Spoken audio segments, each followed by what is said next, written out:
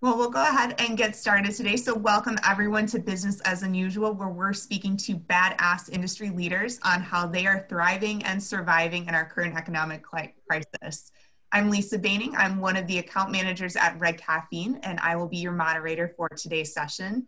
We are excited to have Mark Murrell join us today as we talk through stories of inspiration, innovation, and hopefully injecting a little bit of positivity into what has been a very interesting business climate during the 2020 year.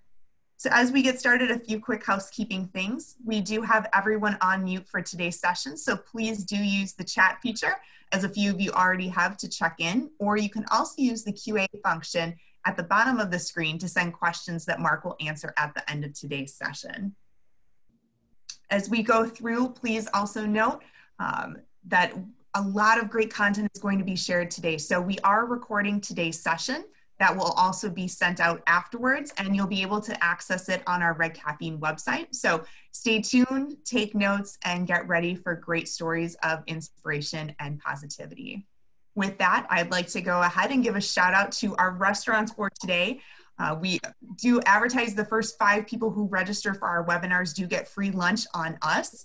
So we had a check-in from Donati's Pizza in Lake Bluff, Illinois, as well as the Asian Cafe in Loveland, Colorado. We know a few more people still need to order their lunch, might be delaying it for a little bit later today, but look forward to seeing those. And Kathy, I see you're eating from Suzette's Creperies in Wheaton, Illinois. So sounds delicious. Yeah, one of my best home businesses. We frequent, at least once a week. So excited to be back in Chicago to give my local restaurants some more love. Well, perfect. Well, Kathy, I will tune things over to you. For those of you who are new to the Red Caffeine family, Kathy Steele is our founder and principal. So good morning, Kathy, and take it away. All right. So as Lisa mentioned, I'm Kathy Steele with Red Caffeine, and we really just build and execute growth plans. And I'm so excited to introduce my friend and badass boss, Mark Murrell from Maine Lobster. Really excited to talk with him today. And so Mark, tell us a little bit about Maine Lobster and your overall business. Yeah. Well, first, thanks for, thinking of me. I'm excited to share what we've been going through. In a nutshell, we deliver Maine lobster and seafood from Portland, Maine to any doorstep in the United States and sometimes beyond. That's in the plan to have that be more than sometimes. Really focus on the net customer experience. So we try to procure and put things together, curate experiences that will bring some joy to families around the dinner table. One of the things I've always understood is that a lot of our fondest memories, food is involved. So, lobster is one of those types of food that can really help elevate and upscale any dining experience. So, well, absolutely. We've been doing it since 2010, right? And you've had direct experience. So, yes, this is our 10th year, and we're right on the wharf. That's what you see behind me. And yeah.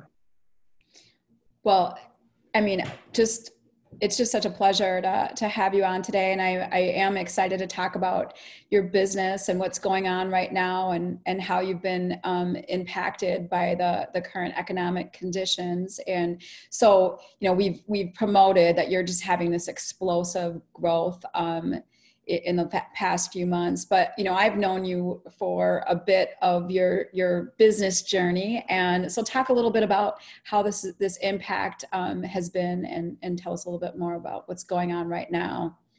Yeah.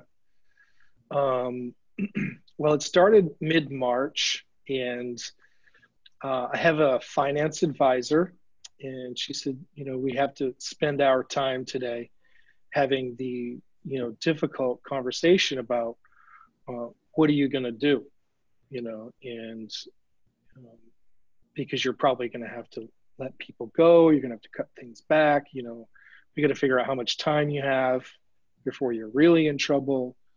all those things. And I said, yeah, we should go through that exercise, for sure. But I have a feeling that that's not going to occur for us, and we're not going to have to make those decisions.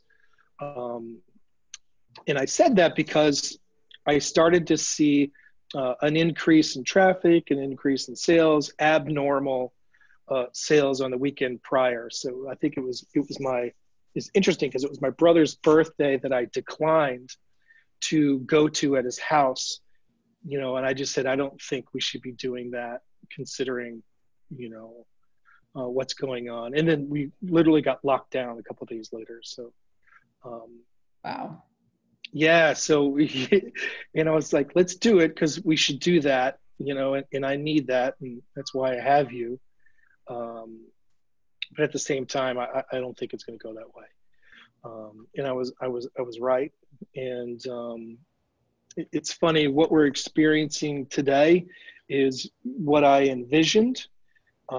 Yet I didn't want it to happen this way. I'm grateful that it did, that this is the ripple effect I'm having. But, we're where I wanted to be, which is awesome. It stinks that it's not happening for everyone, and we do think about those that are having a very difficult time right now. And really, we're just every day grateful that we get to provide some amount of joy to people during this strange time, Yeah, Mark, that is, I'm glad you both agreed to be interviewed and are talking about sort of that dynamic of success in a climate where many people are not having things. So, talk a little bit about the feeling of seeing your business go like this, and then other businesses are, met with the fate that you were discussing earlier in March that you could have potentially been in as well. Yeah, and it influenced our communication in the very beginning because you have a feeling that you're going to have a positive benefit from this, and you don't want to you want to be advantageous, right, but in an ethical manner. And luckily for me, right, I've been involved in UNTO, which is an organization that focuses on empathy. So I knew that, but I'm a business owner, right? And I just acquired another business, and this is what I'm supposed to do, but this is a time that's unprecedented. I don't know how to act. So I got help. I said that to the team. I said, listen, it's likely this is going to occur, and we're going to be very, very busy. And this is what I desire for us and you and me and everyone, right? Because we could serve more people. Yet we have to be sensitive, and we have to take care of ourselves. So it was very tricky in the beginning. And so I just said, hey, we're here. We exist. I did a lot of video updates and things like that. But the mentality of it was, all right, I got to protect my team. I got to protect the business. So, I have my face mask here, it's lobsters, so you can see it. Of course. Everybody masks, everybody gloves, try to keep as much distance as we can. We're funneling volume to other partners that we have so that we don't get too overstretched. And, we're saying be well, be safe, like 85 times a day. And, which is an interesting habit that I have formed and others have formed that I think will continue for quite a while, which is a great habit. But yeah, in the beginning it was difficult.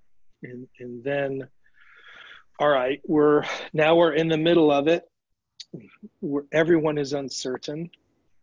So, let's do our thing and just be ourselves and do what we do. And me being chief curator, I got to go out and procure stuff that you, the consumer, I believe would like, because you have to wait in line at the grocery store.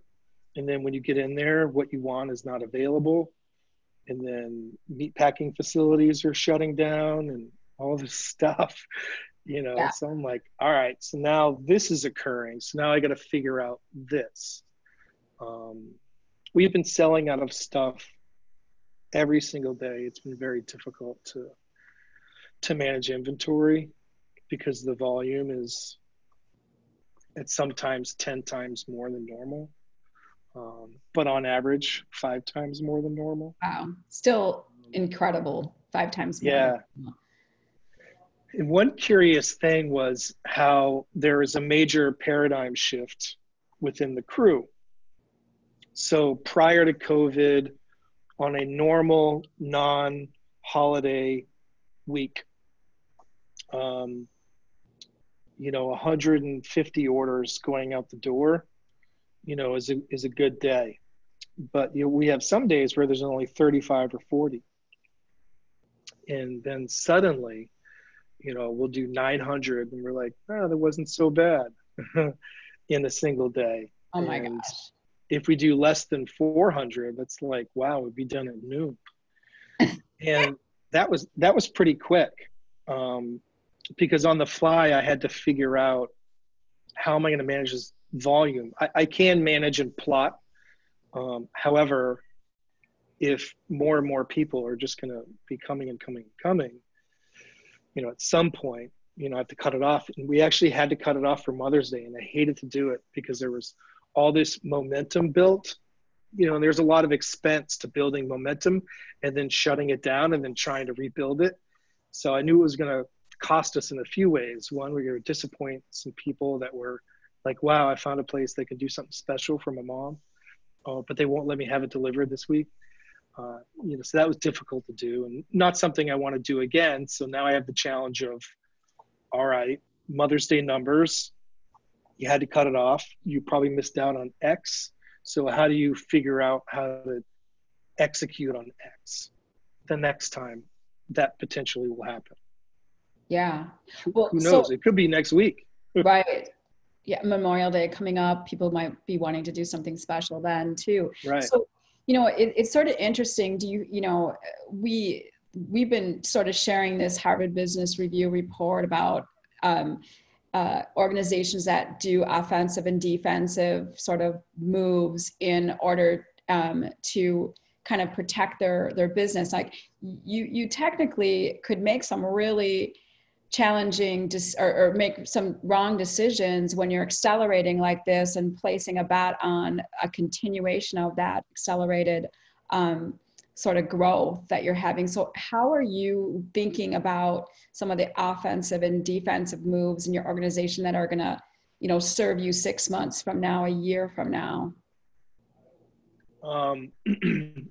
Since we are seeing the uptick, it gives us a little bit of, it gave us a lot of opportunity to get creative with ad spend.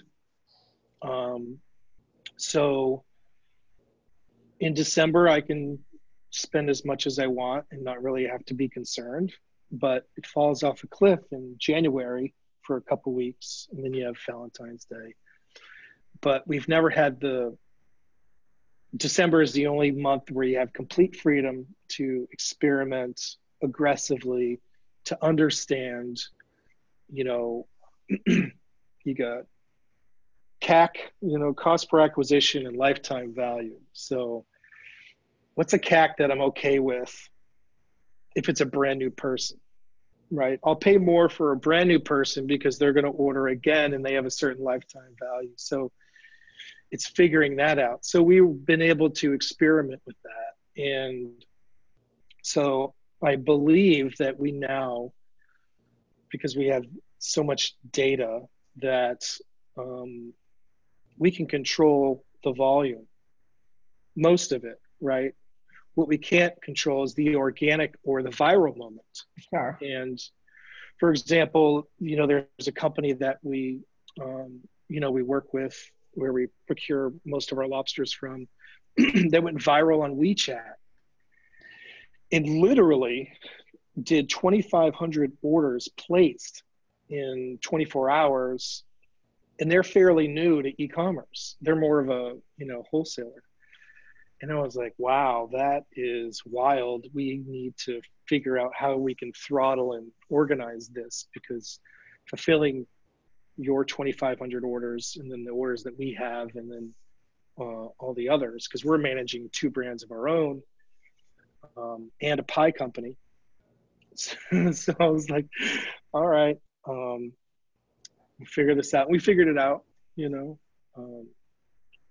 but I think that's the biggest thing is, you could, because cash flow is great, so you could get a little bit too aggressive.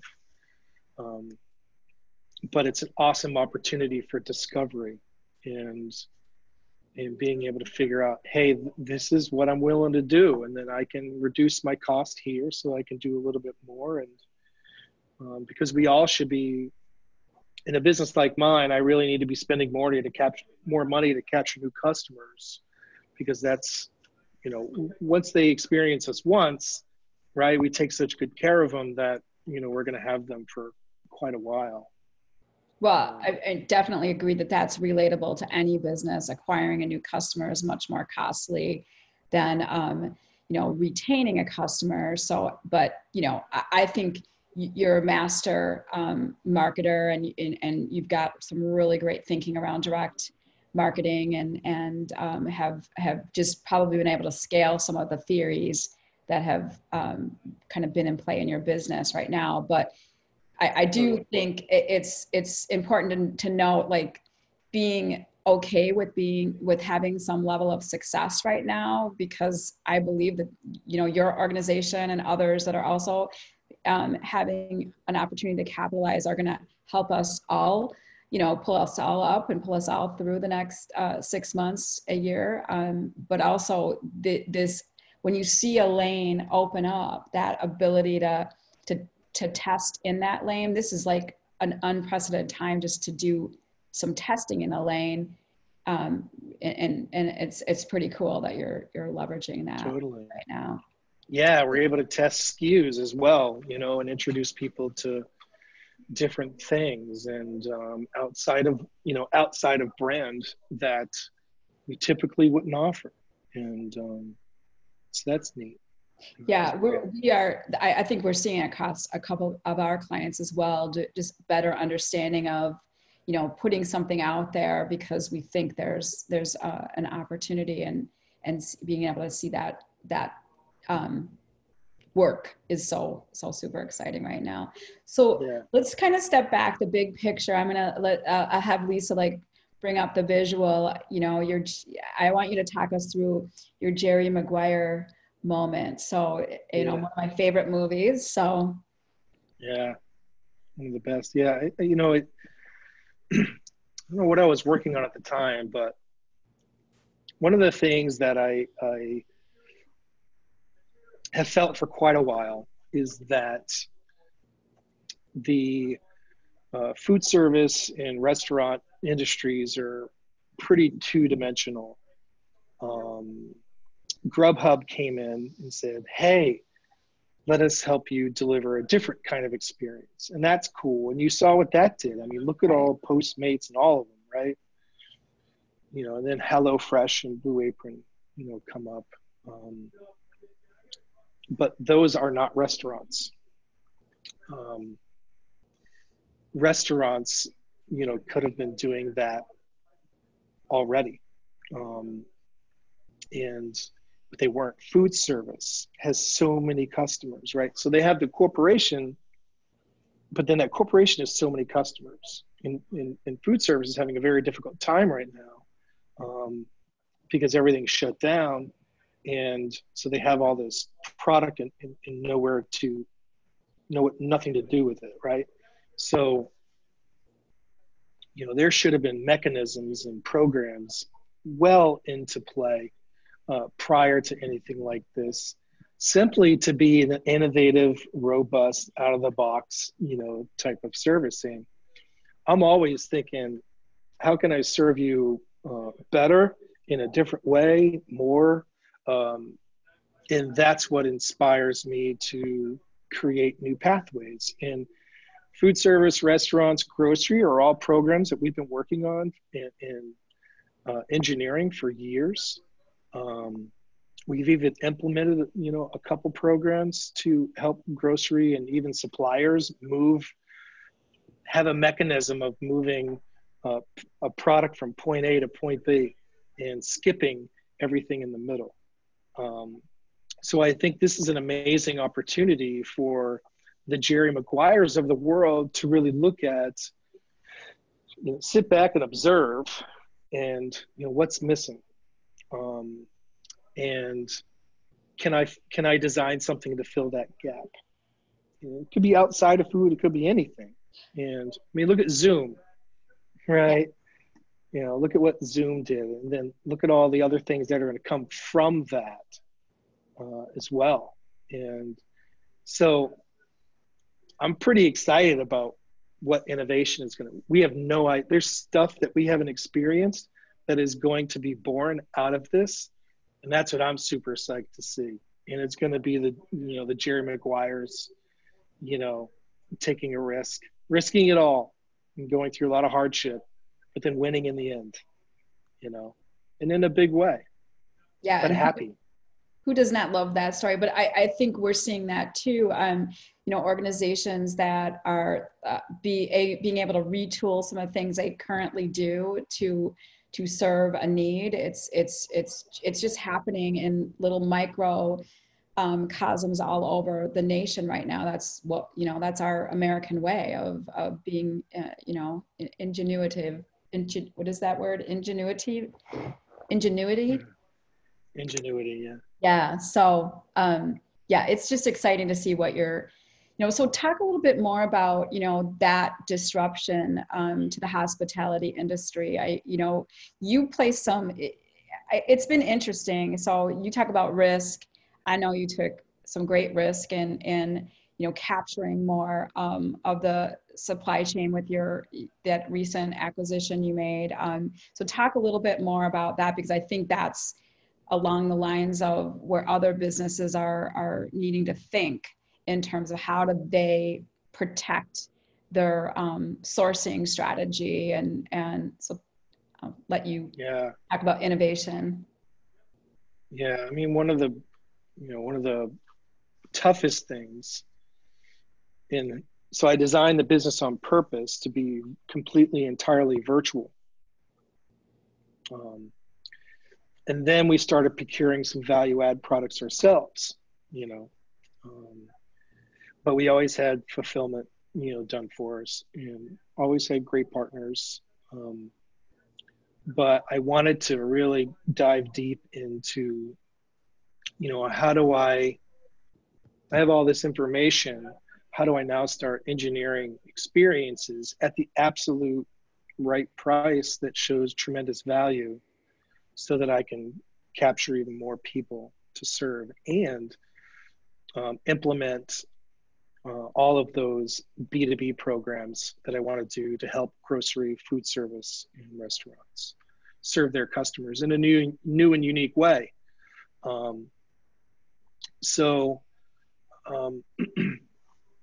An opportunity came in front of me that I discussed and pondered for quite a while, and then finally just said, all right, I'm doing it. Didn't know how, but I did it, and had no idea that it would be the absolute perfect time to do it. But now we're right on the wharf. We buy direct. So that business used to be all online retail, or actually catalog retail, if you remember catalogs. And then it pivoted when the internet hit and started doing wholesale more. So I was like, that's perfect, because I want to do more wholesale. So I'll have all this learnings. And I also want to get closer to the product and the packaging, so that I can improve that and lower the cost, so that I can provide more value. And the only way for me to do that is to get as close as possible. And now I'm as close as anyone could be. So it's awesome. Plus, every morning when I go to work, I have a beautiful view. So that's a nice little benefit. Oh yeah. Yeah. Nothing like the ocean. Yeah, totally. And so yeah, it was a massive risk, and didn't know how I was going to pull it off, but I just went anyway. I typically do that. I've done that before, and my attitude has been, well, Mark, despite what's running through your head, it seems to always work out for you. So, I'm not going to curse, but screw it, and let's do it. And, yeah, and so you picked the perfect timing, December, really, to take on a new business venture, one of your busiest seasons. So maybe it was a good time to challenge yourself, because you didn't even know it was coming 3-4 months from then, and so you at least got a chance of being baptized by fire in that initial first stage of that acquisition and takeover. So, I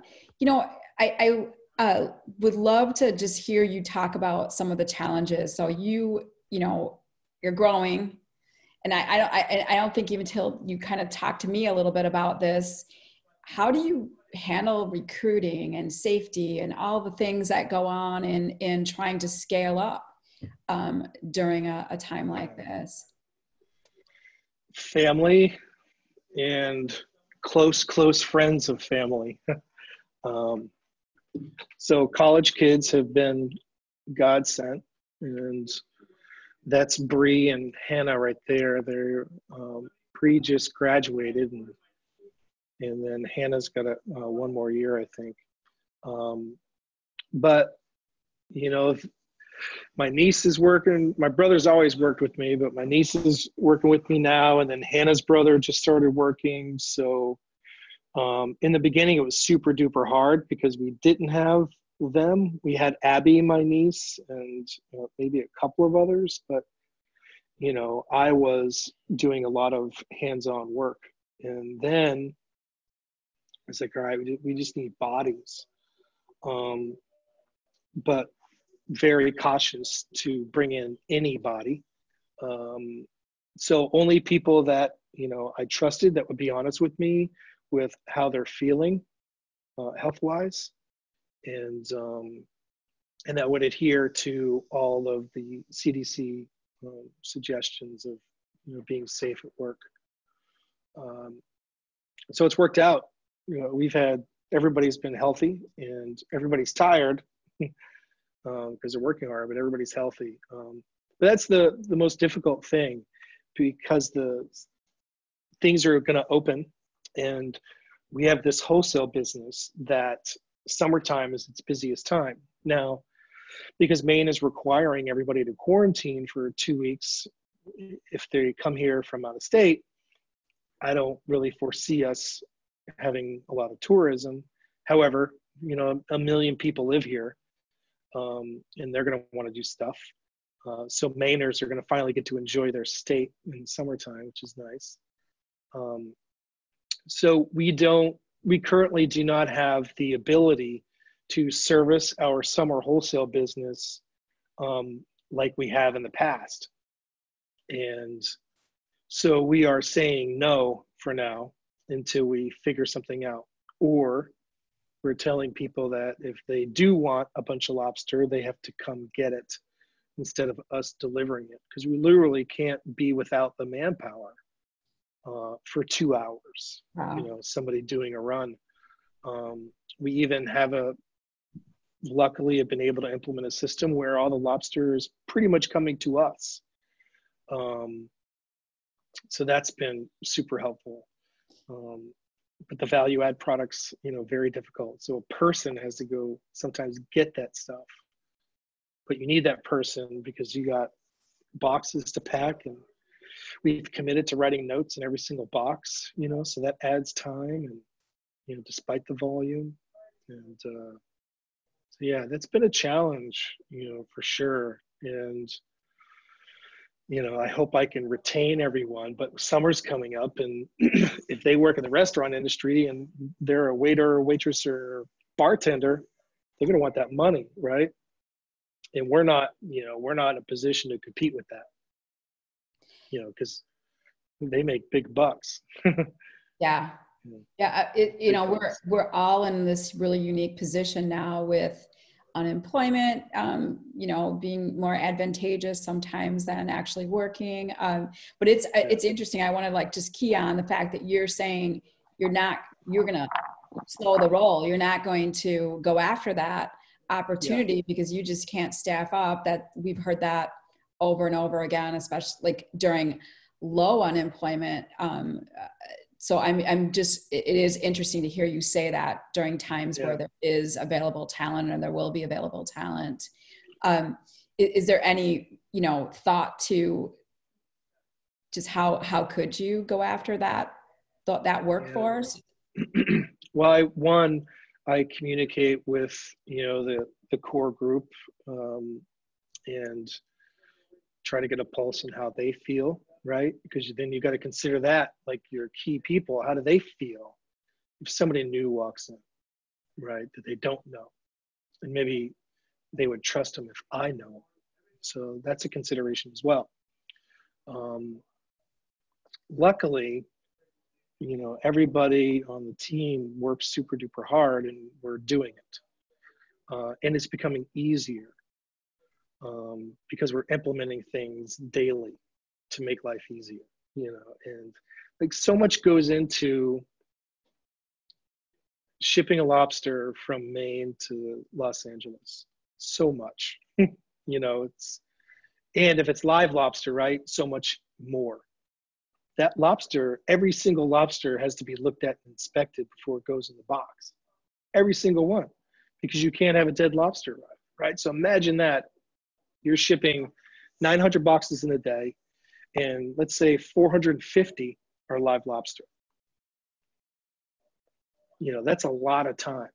Now they're fast, right? And they've probably done a little bit of work prior to, but still every single lobster, is inspected, saying, yep, this is primo. It can make the trip. Let's do it. And so we've gotten really good at doing that at scale. Now, where we're at today is awesome, and it's where I wanted to be, but it's only scratching the surface of where I really want to go. So I'm actually already thinking that we've just moved into this new facility and we've already outgrown it. Oh my goodness. Yeah, which, it stinks to say that. So I've started passively looking at, all right, what am I going to do? And where are the opportunities? So. Well, I'm going to guess that there might be some real estate available in the near term. So, totally. Just a quick question, one more like specific question about workforce safety. Is there anything different that people that are working with food have to be considering in their facilities? We're seeing so much great content come from some of our manufacturing clients around how they're protecting their workforce. And it's interesting because as other businesses are returning to the work place, they're like hungry for that shared experience.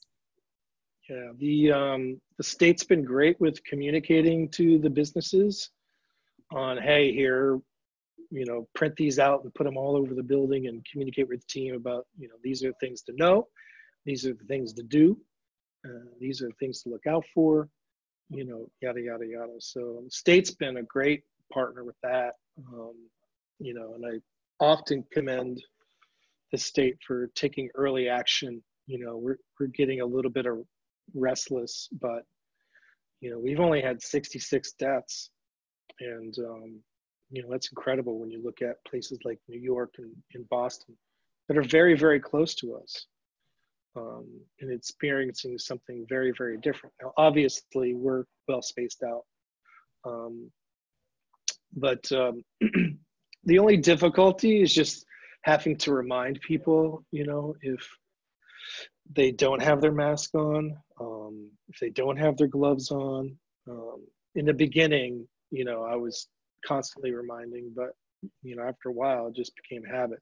And then I went out and scored some, fancy Gucci and Louis Vuitton masks, faux. Well, you're going to so, have to send one to me. So just. Yes. I have one still in the packaging, so I will. So that's been kind of fun too, like give people a little bit of style. Yes, I've been thinking about that quite a bit. So, hey, one question, like personal question, I see a lot of questions coming in from the attendees, and I just want to ask you a little bit about, you mentioned the Junto Institute, and we both have had such a powerful experience being involved in Junto. But can you talk about, anything that, like one or two things that you might have learned about yourself during this time that might have surprised you?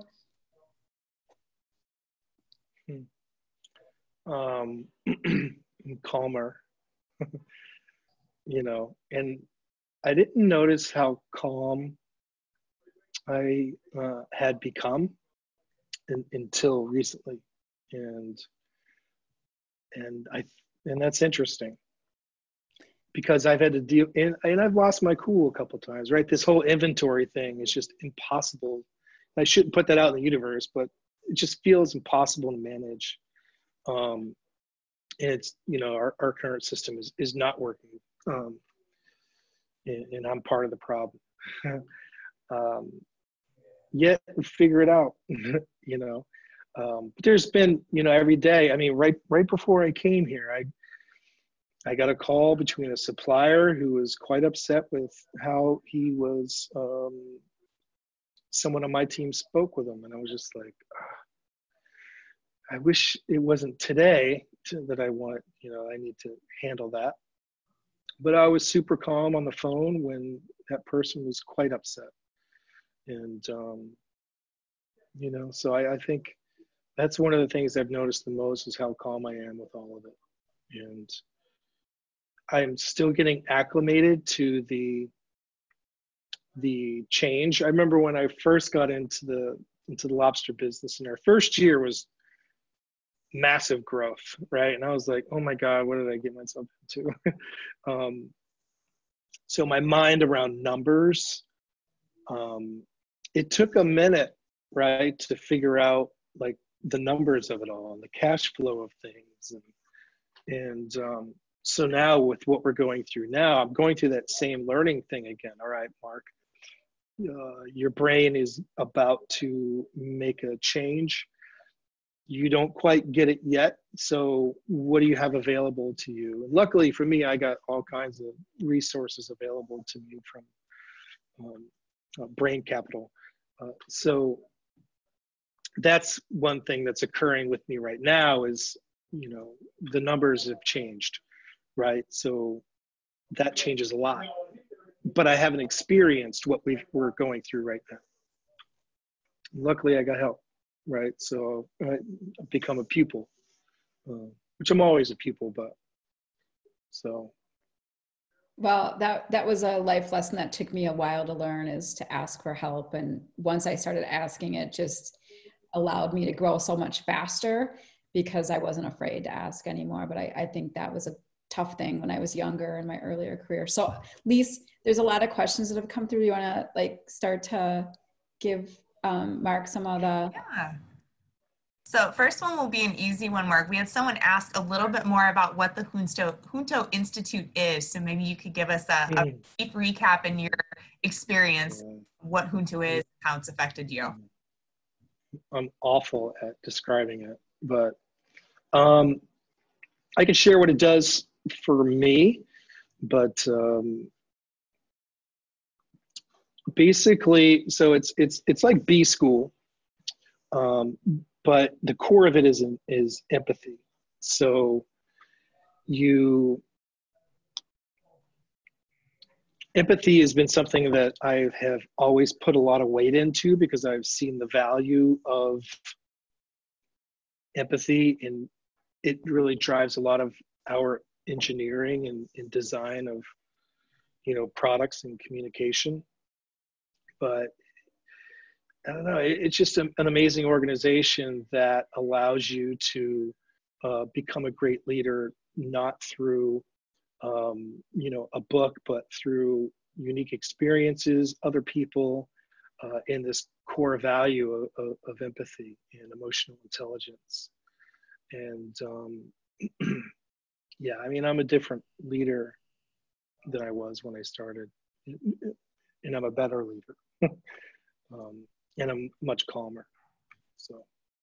Yeah, I think it's like an MBA in business while you're running a business. So, most of us running businesses don't have that time to stop and, take 2 years of college to kind of learn how to run a business and react to all the different evolutions that you face in business, but Junto sort of supports you through all those different life cycles. But, definitely founded on working on yourself as a leader. In order to work on how you come across it to your employees and staff. So, well, speaking of being a leader, the next few questions are about your team actually, and Mark, you leading that team. So first question being, in such a vulnerable time when a level of transparency, or I should say, what level of transparency has been working to keep your team informed and understanding what's happening in the business? Yeah, in the very beginning, we were doing, daily huddles, and the transparency of it is every day is new, right? We really are in true uncertain times. Will we be just as busy tomorrow as we are today? I have no idea. And I'm just honest about that. And I have I'd like to believe that I have a lot of humility, and I hope that the people that work with me agree with that. But so that serves me well. So I'm okay with making mistakes. I'm okay getting my hands dirty, and and I think we're all in this together, to be cliche, and that's kind of my attitude. And I listen, and sometimes it takes me a while to accept and execute on what I hear, or validate. But right now my sole focus is on keeping my team protected and feeling well and feeling excited, because we have this amazing, I guess task, but opportunity to serve people and bring them some happiness, when they can't go out and get it. And as you're talking about your team and kind of mitigating those circumstances, there's two questions that were asked by our audience that are fairly similar, but really knowing you're experiencing this monumental growth, how is your team feeling about it? And how are you handling the ups and downs? You mentioned getting custom face masks, and Kathy's going to keep irking you to get that last Gucci one. But what are some of the other things that you've done to help mitigate how your team is feeling? Because obviously going from 150 orders a day to 900 a day, that's a monumental task for anybody, that one bite of an elephant at a time. So how are you helping your team with this? Yeah. Well, as I mentioned early on, the paradigm shift that occurred with them was interesting. I created an incentive based upon units out the door, which allows them to control the volume. I implemented other ways for us to fulfill our orders so that we can protect us and so that we can get rest. We throttle Tuesdays and Wednesdays. So we allow Monday and Thursday to be massive, and we throttle Tuesday, Wednesday. And I was buying lunch every single day for the past couple of months. I'll buy lunch on the big days, and I just listen, I do. I've packed boxes, I've taped boxes, I've moved boxes, I've done runs. A run is when we got to go get product, and I listen. I try to provide what they need. I could be doing better for sure, because I think my ingredients are a little bit different than the average. Even though I'm tired, I could go, I'm good, you know. But that's not everyone. People need rest. And at some point, I'm going to need rest. I'm not there yet, but I go to bed at like 7:30 now. So there's nothing else to do. You're right there with Kathy and I think. Yeah. I'm waking up at 4, so it's like I better go to bed at 7. I'm getting up at 4. So. Oh. Well, knowing that obviously hope you're running on little sleep but still making smart choices, what would be the 2 smartest moves you've made to pivot during this time?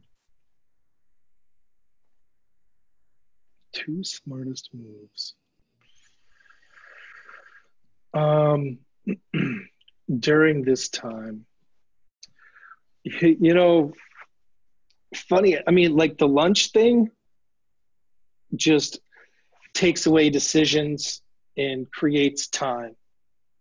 And then throttling Tuesdays and Wednesdays, because then I created time and, some relaxation. So the culture we have, I mean, at the end of the day, we sit down and not me every day, but the crew gets together and they just sit in one of the offices and talk.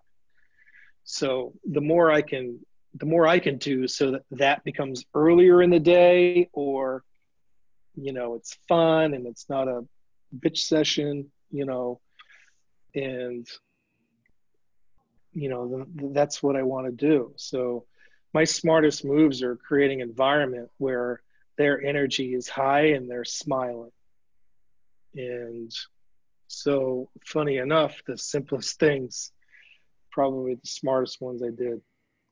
Now, I was also lucky that I finally implemented my board, and they're amazing. So I'm lucky on all ends, so.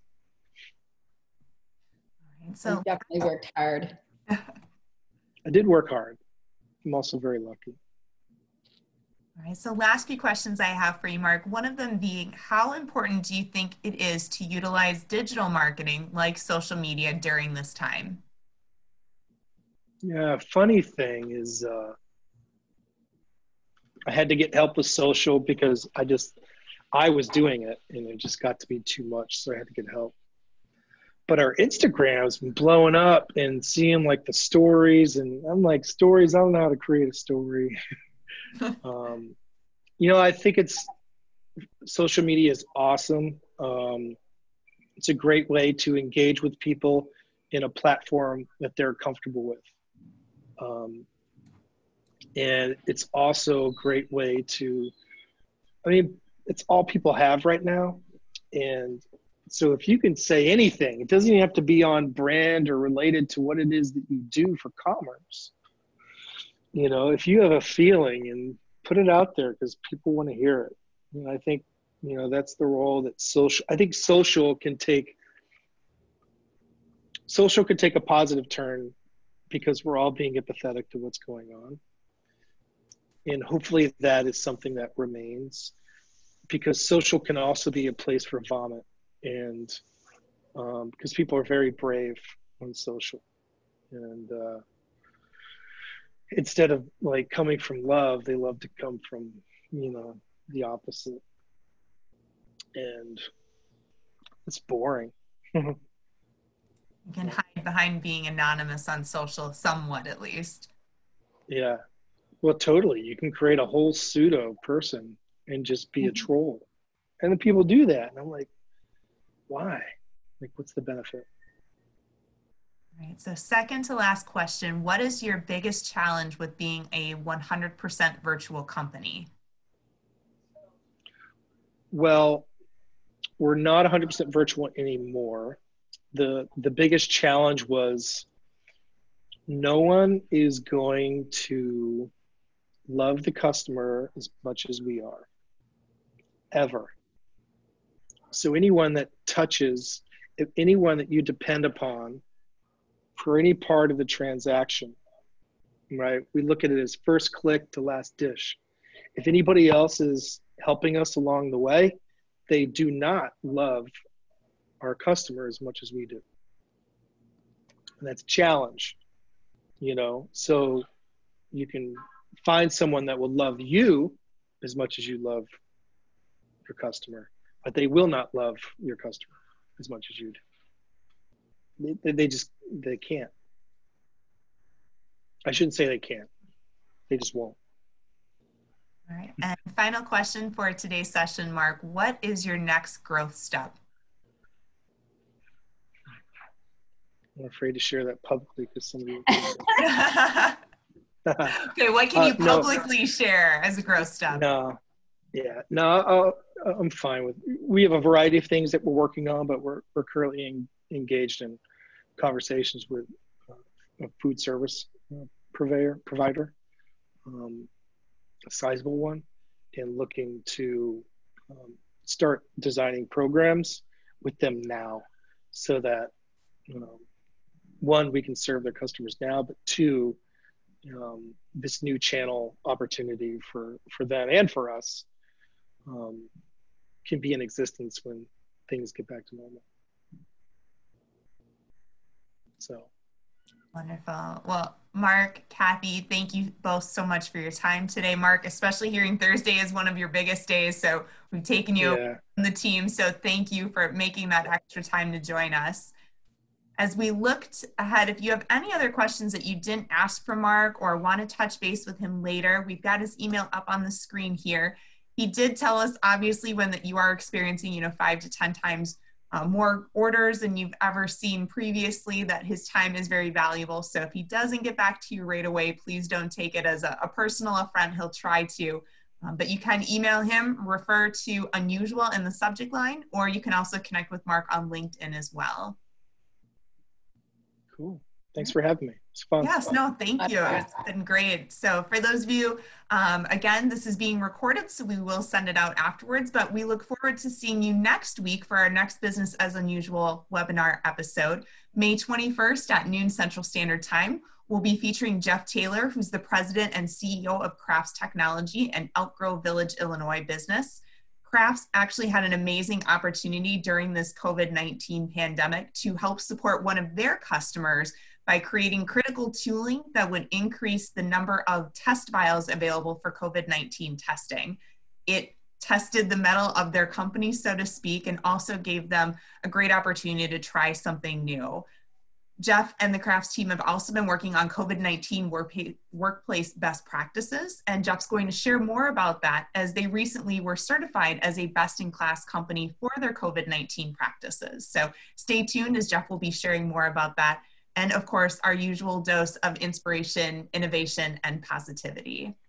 So with that, thank you for everyone for coming today. If this is your first time hearing about Red Caffeine, feel free to check out our website at redcaffeine.com. You can also find more information there regarding our next Business as Unusual webinar, as well as upcoming ones as we look to the summer months. So thank you again, Kathy. Thank you, Mark, for joining us. Great job. Each of you for attending today. We'll see you soon. See you soon, Mark. Bye. Bye. See you. Bye.